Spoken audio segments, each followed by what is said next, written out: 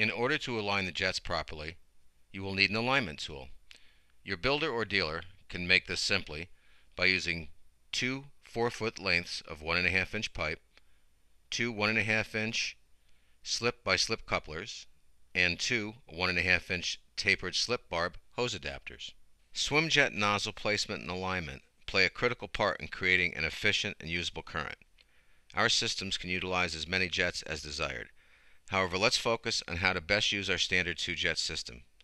Ideally, the jets should be aligned in a manner that creates two currents, which break the water's surface and meet at a distance 4 feet from the pool wall.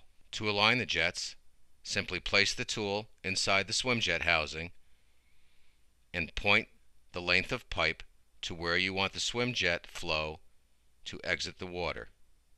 Ideally, it should break the surface and meet the other jet 4 feet from the pool wall. Please keep in mind that the placement we're showing you here is our standard jet placement that will work for the large majority of swimmers. However, it is useful to change the jet placement for different types of swimmers or different types of swimming. Additionally, you may want to change the swimjet placement to have some fun with boogie boarding, and walking against the current may require you to change the jet placement as well.